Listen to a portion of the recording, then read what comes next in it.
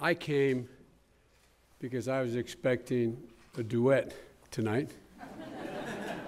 I thought maybe we were going to hear you and my Irish friend actually sing, Mr. President. I'm betting on you. Hey, look, let me begin by saying that special thanks to Generals Casey, Sanchez, Odierno, and Austin. The good news for Casey and Sanchez, they only had to see me 3 or 4 times.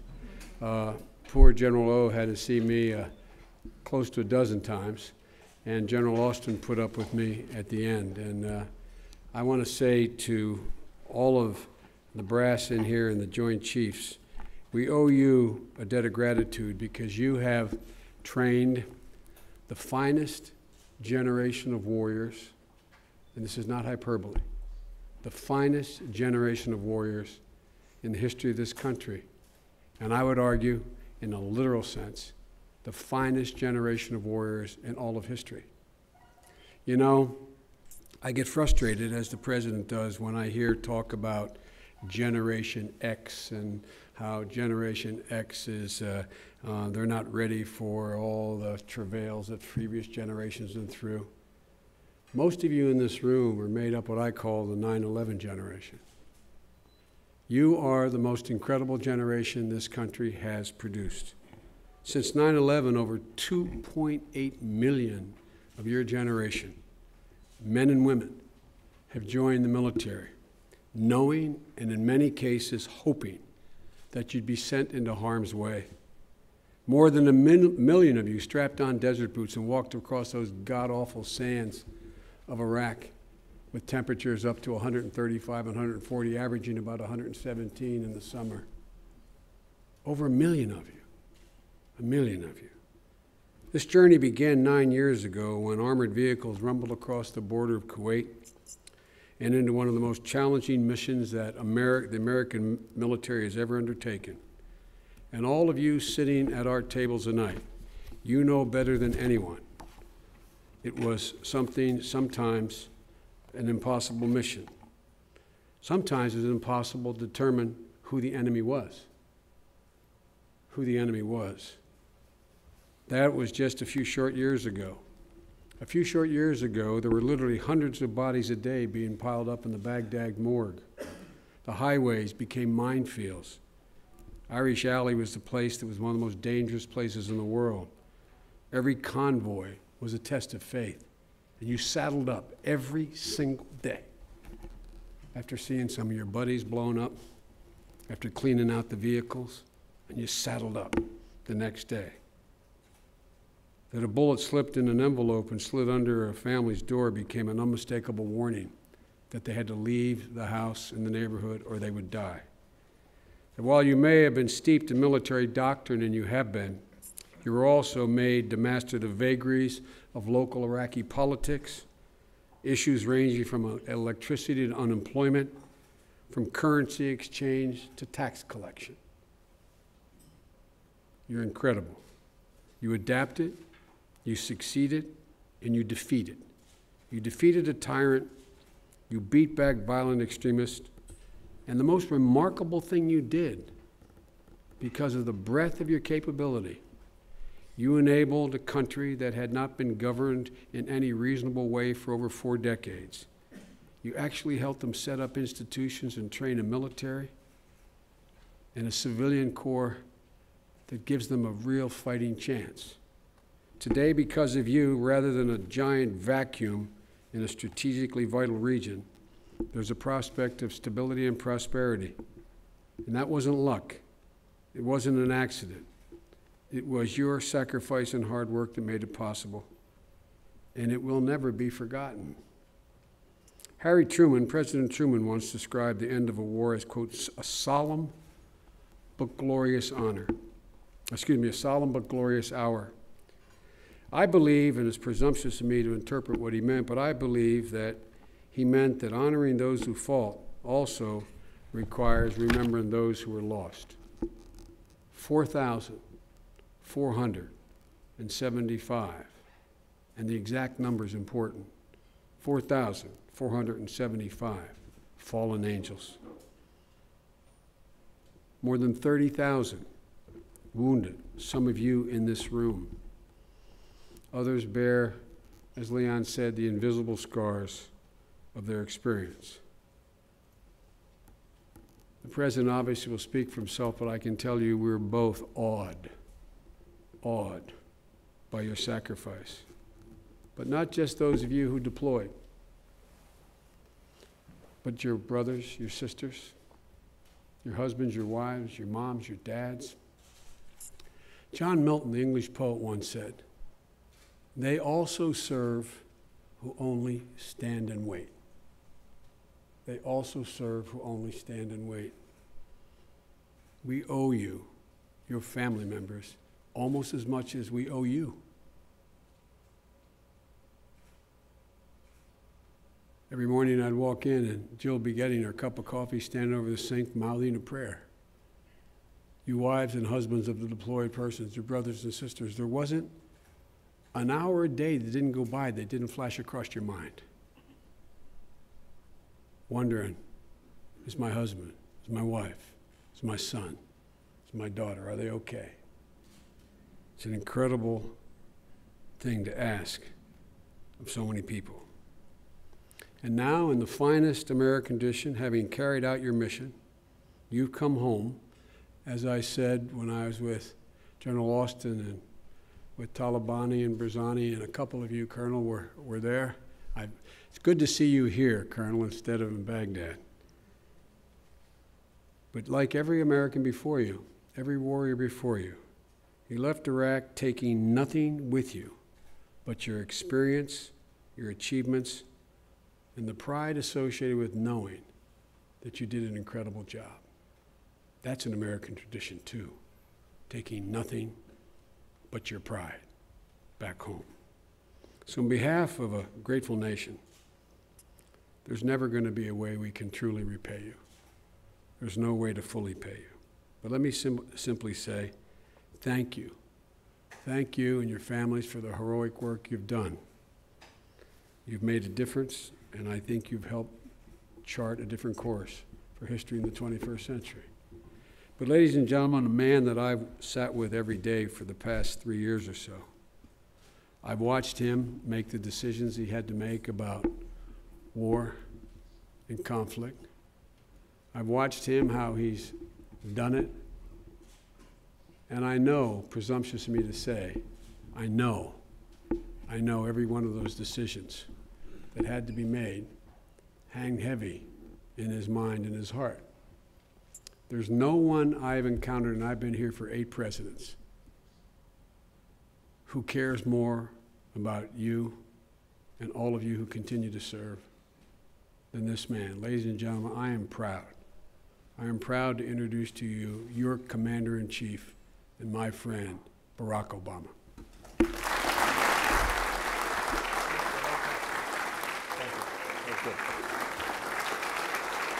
Thank you. Thank you very much. Thank you so much, everyone. Please, please. Please, everyone, have a seat. Thank you, Joe Biden, for not only outstanding remarks, but the extraordinary leadership you showed in helping to guide our policies. To Secretary Panetta, General Dempsey, to all the commanders who are here and did so much under such extraordinary circumstances to arrive at an outcome in which the Iraqi people have an opportunity to chart their own destiny. Thank you for the great work that you've done. I do have to say, despite Deanie's advice, I thought Dempsey was going to burst into song. You have not lived until you hear him belt out an Irish ballad. His voice is better than mine. I think you know, you're never a prophet in your own land, Marty. So your wives are there to cut you down a peg. Distinguished guests, ladies and gentlemen, this House has stood for more than 2 centuries, through war and peace, through hardship and through prosperity. These rooms have hosted presidents and prime ministers and kings and queens. But in the history of this House, there's never been a night quite like this. Because this evening, we welcome not the statesmen who decide great questions of war and peace, but citizens, men and women from every corner of our country, from every rank of our military, every branch of our service, who answer the call, who go to war, who defend the peace. And in a culture that celebrates fame and fortune, yours are not necessarily household names. You're something more. The patriots who serve in our name. And after nearly 9 years of war in Iraq, tonight is an opportunity for us to express our gratitude and to say once more, welcome home. Now, this is not the first time that we've paid tribute to those who served courageously in Iraq. This will not be the last. And history reminds us of our obligations as a nation at moments like this. Now, this year will mark the 50th anniversary of the Vietnam War, a time when our veterans didn't always receive the respect and the thanks that they so richly deserved. And that's a mistake that we must never repeat. The good news is already we've seen Americans come together in small towns and big cities all across the country to honor your service in Iraq. And tonight, on behalf of Michelle and myself, on behalf of over 300 Americans, 3 million Americans, we want to express those simple words that we can never say enough, and that's thank you. In your heart, each of you carries your own story. The pride of a job well done, the pain of losing a friend, a comrade. Now, Ernie Pyle, who celebrated our GIs in World War II, said that your world can never be known to the rest of us. Tonight, what we can do is convey what you've meant to the rest of us. Because through the dust and the din and the fog of war, the glory of your service always shone through. In your noble example, we see the virtues and the values that sustain America, that keep this country great. You taught us about duty. Blessed to live in the land of the free. You could have opted for an easier path, but you know that freedom is not free. And so you volunteered and you stepped forward and you raised your hand and you took an oath to protect and defend, to serve a cause greater than yourself, knowing in a time of war you could be sent into harm's way. You taught us about resolve. Invasion turned to insurgency and then sectarian strife, but you persevered tour after tour, year after year. Indeed, we're mindful that even as we gather here, Iraq veterans continue to risk their lives in Afghanistan, and our prayers are with them all tonight. In one of our nation's longest wars, you wrote one of the most extraordinary chapters in American military history. Now the Iraqi people have a chance to forge their own destiny, and every one of you who served there can take pride in knowing you gave the Iraqis this opportunity, that you succeeded in your mission. You taught us about devotion to country and to comrades, but most of all, to family. Because I know that some of the hardest days of war were the moments you missed back home. The birthdays, the anniversaries, when your little girl or boy took their first wobbly steps. And behind every one of you was a parent, or a spouse, or a son or a daughter trying to stay strong and praying for the day that you'd come home safe.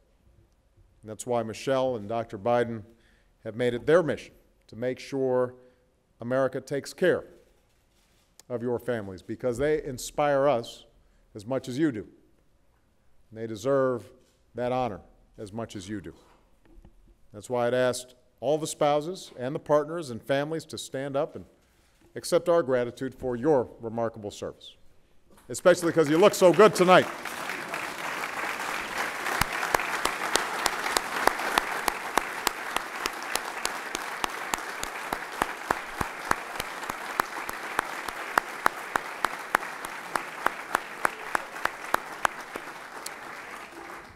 You taught us about sacrifice, a love of country so deep, so profound, you were willing to give your lives for it. And tonight we pay solemn tribute to all who did. We remember the first, on that first day of war, Major J. Thomas Aubin, Captain Ryan Anthony Beaupre, Corporal Brian Matthew Kennedy, and Staff Sergeant Kendall Damon Watersbay. And we remember the last, Specialist David Emmanuel Hickman, November 14th, 2011.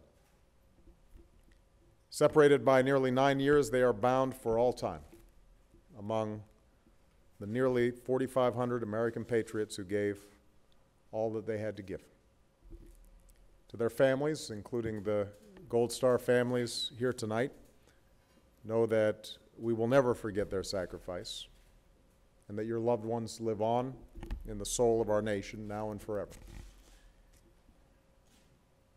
You taught us about strength, the kind that comes from within, the kind that we see in our wounded warriors. For you, coming home was the start of another battle, the battle to recover, to stand, to walk, to serve again. And in your resilience, we see the essence of America, because we do not give up. No matter the hardship, we push on. And just as the wounds of war can last a lifetime, so does America's commitment to you and all who serve, to give you the care you earned and the opportunities you need as you begin the next proud chapter in your lives. And finally, all of you taught us a lesson about the character of our country. So you look across this room tonight, you look at our military. We draw strength from every part of our American family, every color, every creed, every background, every belief. And every day you succeed together as one American team. As your Commander-in-Chief, I could not be more proud of you. As an American, as a husband and father of 2 daughters, I could not be more grateful for your example of the kind of country we can be, of what we can achieve when we stick together. So I'll leave you with a picture that captures this spirit. It's from that day in December when the last convoy rolled out. 5 American soldiers standing beside their vehicle, marked with the words, "Last vehicle out of Iraq." And they're young, men and women, shoulder to shoulder, proud, heads held high, finally going home. And they were asked what it was like to be literally the last troops out of Iraq. And one of them gave a simple reply. We completed the mission. We completed the mission. We did our jobs. So I propose a toast.